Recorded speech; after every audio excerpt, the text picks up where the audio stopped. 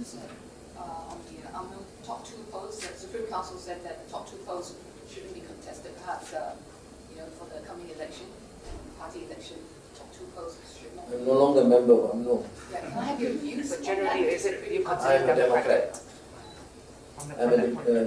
Even when I was in UMNO, this was just pushed through by mother. Many of us did not agree, but that was meant for me, because then so there's no possibility of me challenging the presidency at that time.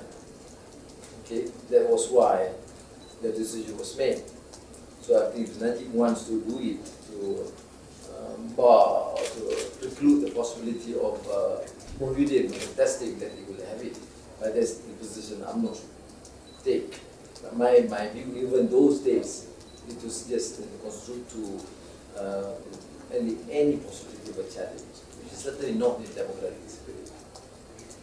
Do you think it's because there's strong rumors that veteran Kuli is staging a comeback? He's trying to win over support MPs from both sides. No, notwithstanding whoever the personality is, the party that claims to be democracy or fulfilling the pledges of democratic spirit must allow for open contest. I mean, they must allow people may choose not to. I mean, that's the decision of the party. But you cannot bar.